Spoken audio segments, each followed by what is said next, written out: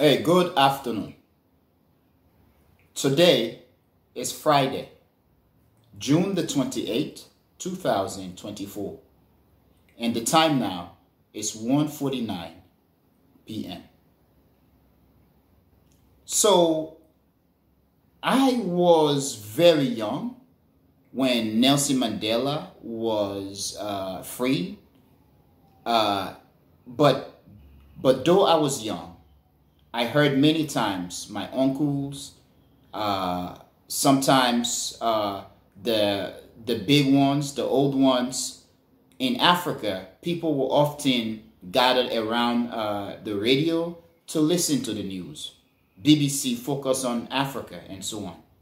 So in the 90s, the early 90s, late 80s, early 90s, the way most Africans got their news, especially the men, okay, the papa and the grandpa and all these guys, when they are playing checkers or whatever games, Ludo, or they're hanging out, eating fufu and living African lives, okay, they always gathered around radio and listened to the news. So I heard about Nelson Mandela.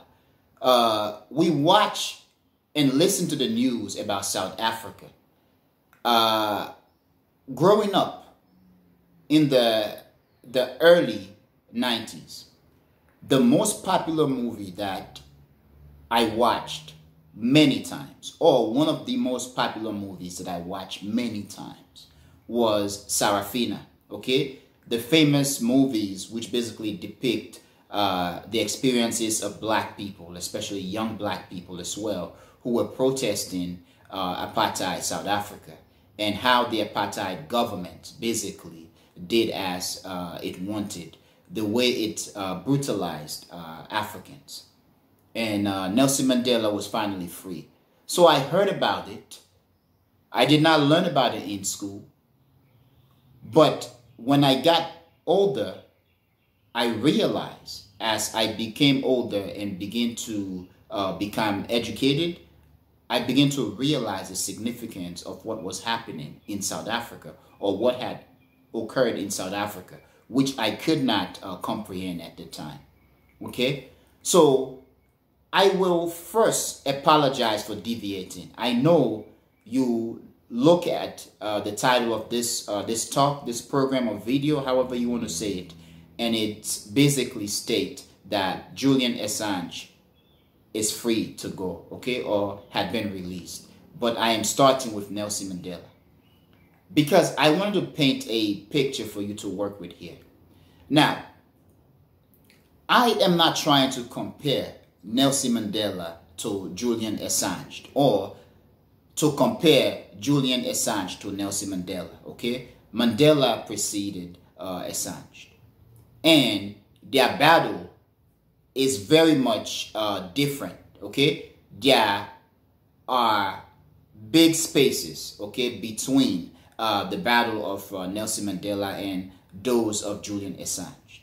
However, as much as Nelson Mandela was one of the most significant, okay, icon of the 20th century, the entire 20th century and the second half of the 20th century, and so far, Nelson Mandela is one of the most recognizable faces, and is one of the most prominent figure, icon of this century, this 21st century, because his deeds is still relevant to what we as people are experiencing in the global community. And that is so much so the case pertaining to the situation in Gaza, okay, between the Palestinian people and Israel, okay, where images of Nelson Mandela continue to echo. Now, Julian Assange is no Nelson Mandela. However, it is obvious that Julian Assange has become one of the most polarizing, but one of the most recognizable and one of the most significant political icon of this century so far, this time, our time, okay? And this is because of what he did and the consequences that he had experienced for the past 13 to 18 years or so, okay, if you will. So yes, once again, Julian Assange is no Nelson Mandela, but he has become one of the most significant icon and political prisoner of this social media dominated information age. Now, Julian Assange finally walked out, okay, basically prior to the deal being disclosed to the public, to the rest of the world.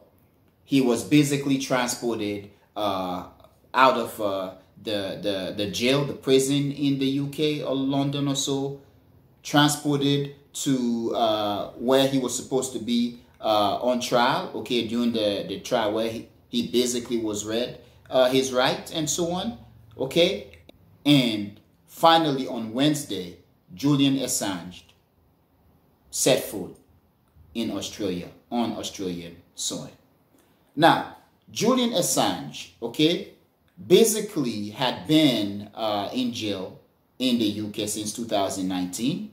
And prior to that, he had been in the Ecuadorian embassy, okay, seeking refuge, basically as a means of protection. And that is because the US had been trying to get this guy. Julian Assange, the founder of WikiLeaks, okay, basically published classified documents which exposed some of the activities of the United States in Iraq during the Iraq War, dating back to 2004 or so. And basically, it is said that about 9,000 or so classified document were published by Julian Assange and WikiLeaks, which basically exposed many things that the United States had done, okay, or prominent members in politics and geopolitics, global affairs, had been doing. And as a result, he had been a polarizing figure, and they've been trying to get him. Now, it is very interesting, the things that he exposed, that he has finally walked out of jail. He is finally free and he is in Australia. But again, I want to express suspicion because I don't know how free he is. And I don't know what the deals were that were struck. Yes, it is said that among those deals that he is not going to publish the remaining documents, or those documents that he hadn't been published, and also cannot speak to the public about many things. So it is very interesting and suspicious. But we are in a world, especially those in the West, where people often propagate the notion that they are free. We are in a free world compared to the past, and that those in the United States and in the rest of the West are free. But then my question is, are you really free? Are we as a global community really free? And if so, what freedom do we have? How free are we? How free should we be? How free should we be allowed to express our freedom? What freedom should we have? And so on and so on. Perhaps you can add to these questions. But yes, Mr. Assange is free. But then the question again that I'm going to ask, what now? Is he going to expose the rest of what he knows? And especially if he did that because he wanted to expose the illegalities of governments and of institutions around the world or in the West. Is he going to stop? Is he going to continue? So the situation relating to Julian Assange is very significant given that we are in a social media dominated information age. Given that we are in a world where the rich and powerful often stress the notion of freedom and justice and all sorts of nonsense, which they never follow up on. Given that millions of people around the world, or billions for that matter, around the world and in the various countries, okay, whether we are talking about in the rich and powerful countries as well as in the poor countries, are hungry and thirsty for news. They are hungry and thirsty for the truth.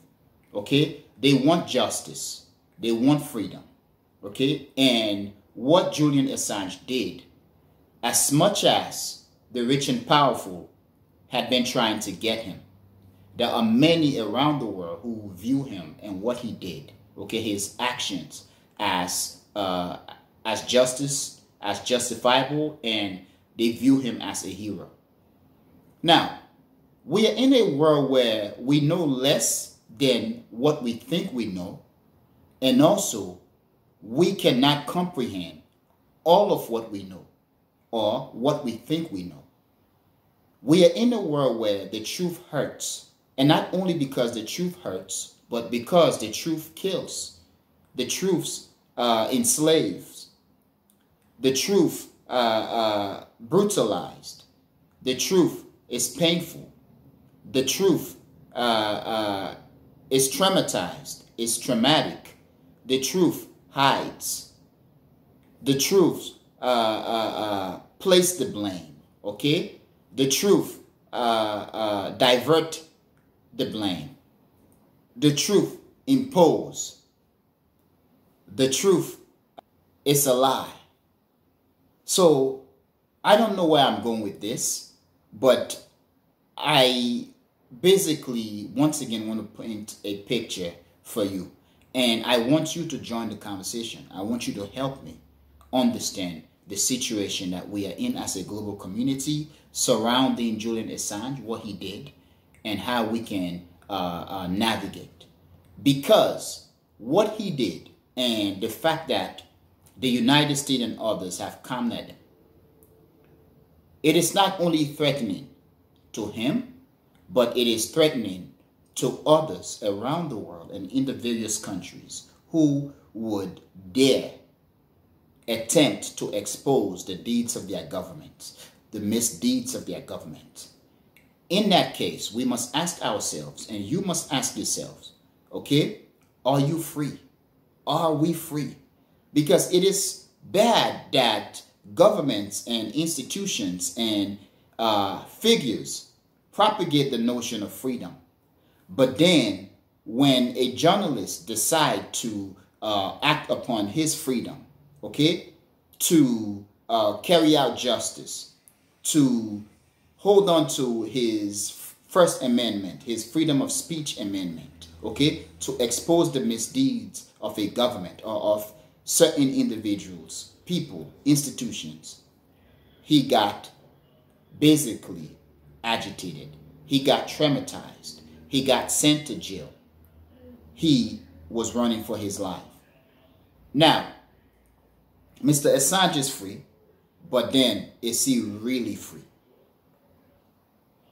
Where is the United States going with this? Where is Australia going with this?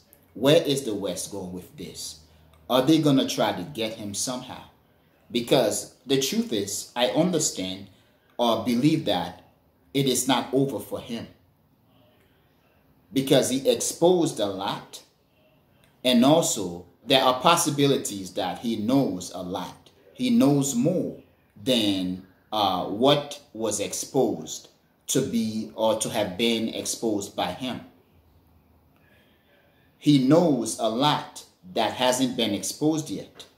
But I also do feel as if, even though they are letting him go, there is a possibility that it is an attempt to prevent a possible humiliation or a possible scenario where he could be harmed, and then governments are going to be criticized and he's going to be a political icon for the ages, okay, for his suffering. So I just want to stress that. But I do believe that there are lots of things relating to his freedom, okay, him being let go. Now, I want to end by reading the description for this program or this talk or this video, and then I will tell you to have my thanks. And I'm going to read. The topic for this video or program is TAHI, Geopolitics, Episode 4. WikiLeaks Julian Assange pleads guilty for freedom. Basically, the topic is trends and headlines in geopolitics, and this is Episode 4. WikiLeaks Julian Assange plead guilty for freedom. I'm going to read. WikiLeaks founder Julian Assange has been released due to a deal with the United States. While Nelson Mandela was the most prominent political figure of the second half of the 20th century, Julian Assange has emerged as the most notable of this social media-dominated information age. He's exposing several activities relating to the United States, and the activities of prominent global figures has won him endless praise around the world and condemnation from those who he exposed. He also helps the world recognize that freedom is not freedom, and we are not a free world because we can be prosecuted for doing our jobs when our actions expose the misdeeds of those we trust. Mr. Assange was in prison from April 2019 to June 2024 and had previously sought refuge or protection in the Ecuadorian embassy in London. Questions or comments? Number 1. Can we speculate that part of the deal requires Mr. Assange to return documents he already has and refrain from publishing anything else or sharing further information with the media? Is it possible that the deal requires him not to talk to the press? That is basically the case, okay? He is basically being required to turn in the remaining documents which he has not published yet. Number 2, are there any hidden agendas for Mr. Assange's release? Number 3, is he allowed to speak to the media? If so, about what, how, and to what degree can he reveal all he knows? Number 4, will Mr. Assange be let go for true, or could they harm him to silence him finally? And this is especially if he decides to talk in the future. Number 5, what role did Australia play in the deal to release Mr. Assange? What pros and cons were weighed, and what deals were struck? Number 6, is Assange's release a let bygones be bygones move among Western leaders and governments to avoid humiliation? Number 7, while Assange's release may be a victory for free speech and for journalists who dare to release classified documents in the future, we must accept that Assange is a citizen of a Western power or allied country, which could have helped his argument or his case. However, victory will be difficult for citizens of other countries, especially the poor, the weak, the powerless in international relations, and even for U.S. citizens.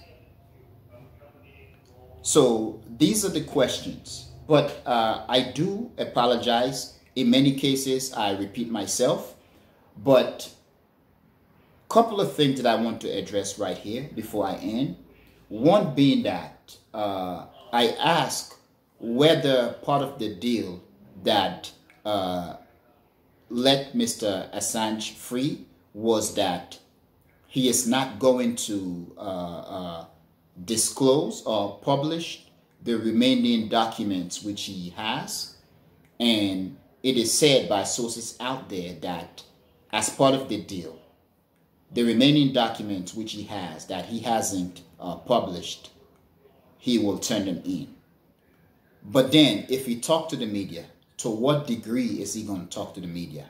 What all can he say to the media and how? So that is something that we have to look at in the future. Yes, it is said that he is free. He had plead guilty and so on. But we also need to look for how this thing unfolds and what they could be saying to and about Mr. Assange in the future. Because what he did was profound, and I think that even though I know one of the sources that I read, the judge basically stated that the fact that he had spent so much time in prison and in isolation does count for the sentence that he was supposed to be getting. Now, it is very interesting that Julian Assange basically admit that he is guilty, and this is basically based on the sources that are out there. I was not in the court. Things could have been fabricated to make him look bad. However, based on the sources and what they are saying is that he admits guilt. Okay, he accepts the guilty plea. And in one statement, a CNN statement basically reads, he appeared in a U.S. courtroom on the Northern Mariana Islands to formalize his agreement, officially pleading guilty to conspiring unlawfully to obtain and disseminate classified information over his alleged role in one of the largest breaches of classified materials in U.S. military history. Quote, or quote open, I am in fact guilty of the charge, Mr. Assange told the court in Saipan. And he basically argued his First Amendment. And this again is a CNN article or headline. And I'm going to read. Asked by the judge, Honorable Ramona Manglona, to describe what he had done to be charged, Assange said, working as a journalist, I encouraged my source to provide information that was said to be classified in order to publish that information. I believe that the First Amendment protects that activity. I believe the First Amendment and the Espionage Act are in contradiction with each other, but I accept that it would be difficult to win such a case given all these circumstances. That is a loaded statement. That is a big deal. Basically, what he is saying there is, look, I have a First Amendment to speak freely, to publish freely. And the First Amendment basically guarantees freedom of speech, the press, which means you can publish freely. Okay? So once again, the First Amendment guarantees freedom of speech, press, assembly, petition, and what the last one? Speech, press, petition, assembly, and religion. Yes. So the First Amendment to the United States Constitution guarantees 5 rights: freedom of speech, press, petition, assembly, and religion. So he basically makes a very strong argument in this case. And I'm going to read it again.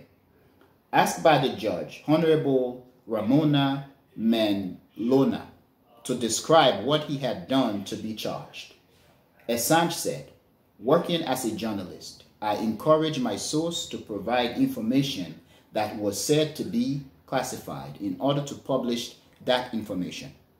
I believe that the First Amendment protects that activity. I believe the First Amendment and the Espionage Act are in contradiction with each other, but I accept that it would be difficult to win such a case given all these circumstances. That is a big statement. Even though I am right, I know I cannot win because I am going against the big dog. But that's it, friends. I am going to end here. Please tell me what you think. Please join the conversation. I want to hear from you. But thank you very much for watching The Echoing Voice. Peace.